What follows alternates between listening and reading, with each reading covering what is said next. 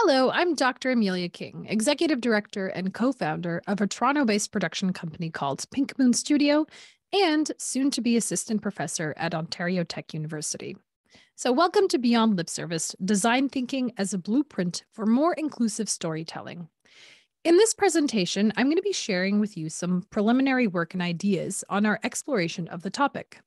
As my co-author Ramona Pringle and I reflect on a decade of storytelling experimentation at Toronto Metropolitan University's Transmedia Zone, which is a media innovation incubator that I recently led and Ramona oversees in her role as director at the Innovation Studio. So we're going to be exploring the ingredients for a new storytelling tool that might help creators intentionally achieve truly inclusive storytelling. And I know that's a tall order.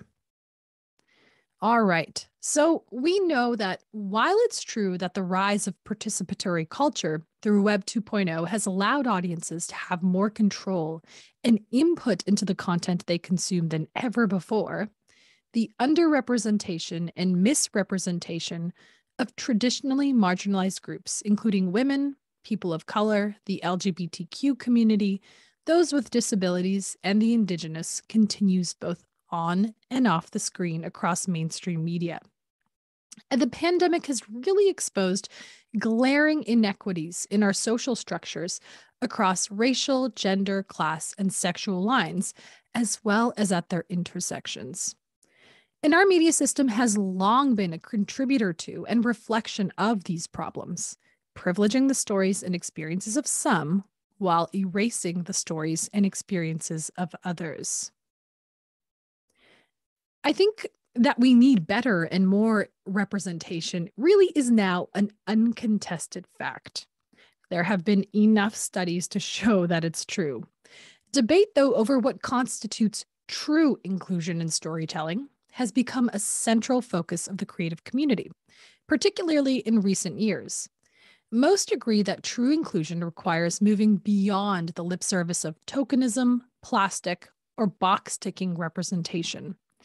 Media critics, scholars, and audiences alike seem to agree that showing characters on screen from these marginalized groups it's not enough. And if no one on the creative team, for example, has a meaningful connection to the community being represented or lived experience, there is a danger in perpetuating harmful stereotypes through the appropriation of other stories for profit. Here's a quote out of UCLA's Center for Scholars and Storytellers that I think really highlights the urgency of the problem well. So, in light of the national conversation around systemic racism, it is well past time for entertainment media creators to think beyond on-screen numerical representation as a marker of inclusivity and diversity. And really, that's the way a lot of, let's say, diverse representation on the screen has been operationalized at the level of gatekeepers. And we know that's just simply not good enough. So an interesting case study is Licorice Pizza. Okay, that is Paul Thomas Anderson's coming-of-age film, which received very, very high praise, as you see up on that screen, 91% on the tomato meter from Rotten Tomatoes, and it was beloved by critics.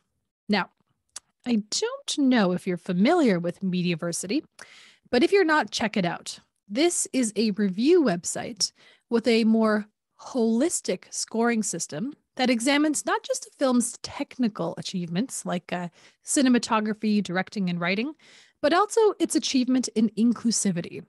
A score that takes into account intersectionality, numerical representation, diversity on and off screen, and the portrayal itself. And it also deducts points for stereotypical representations and add points for meaningful representation of characters, for example, over a certain age to tackle ageism or, for instance, ability to tackle ableism. And Mediaversity's system is held in very high regard. UCLA's Center for Scholars and Storytellers give this scoring system a name. It refers to it as a film's authentically inclusive storytelling rating, or its AIR rating, using the Mediaversity scores as the foundation for its own reports. All right, so back to Licorice Pizza. When you begin to dig deeper, the film's limitations become clear under that new lens, right, of its AIR score. So, although Licorice Pizza is Paul Thomas Anderson, who writes and directs the film, it's his first film with a female lead. According to its AIR rating through Mediaversity.com, the movie still, quote, very much centers the male gaze. And when you look at it, its depiction of its female lead diminishes her agency and personal growth in the story. That's a real problem.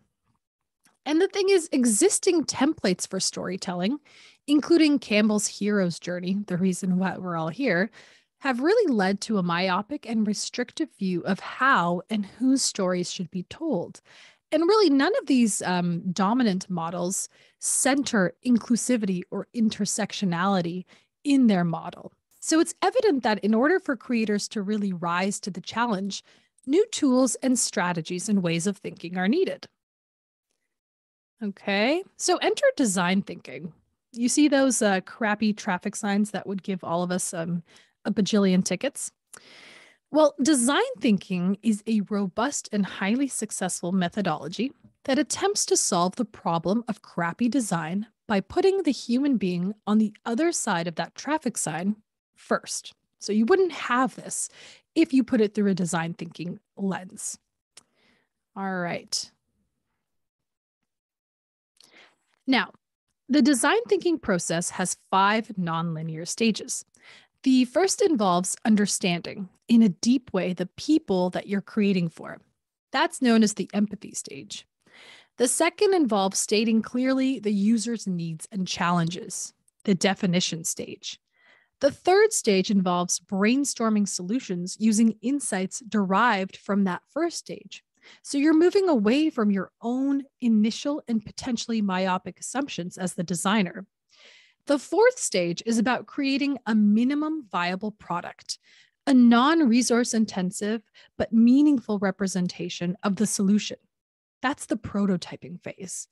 And the final phase or stage involves getting feedback from the end users on that prototype. That's the testing stage. And because this is an iterative process, the design team doing the work will often move back and forth between the stages, modifying the solution until feedback from the users is positive enough to warrant moving forward. And really, this process has been adopted by some of the world's most powerful and innovative firms, including Apple, Disney, Google, IBM, and others, most often, though, being used for product, service, and experience design. Alrighty. So, although design thinkers have long embraced storytelling as a core tool in their process, using it to derive insights, build empathy, and understand underlying problems, the formal application of design thinking to storytelling is still in its infancy. But what if we use design thinking to solve the problem of crappy storytelling using the attainment of high AIR score as our ultimate goal? So in our chapter, my co-author Ramona and I explore what this new methodology could look like, taking into account both its virtues and limitations. So what would the analogs for each design thinking phase be when applied to storytelling? How do we leave room for an organic process while providing enough structure to help creators overcome their own limitations with respect to inclusive storytelling, to help them avoid biases and appropriation? So I really look forward to discussing this with you today, and I thank you so much for taking the time to listen to this presentation.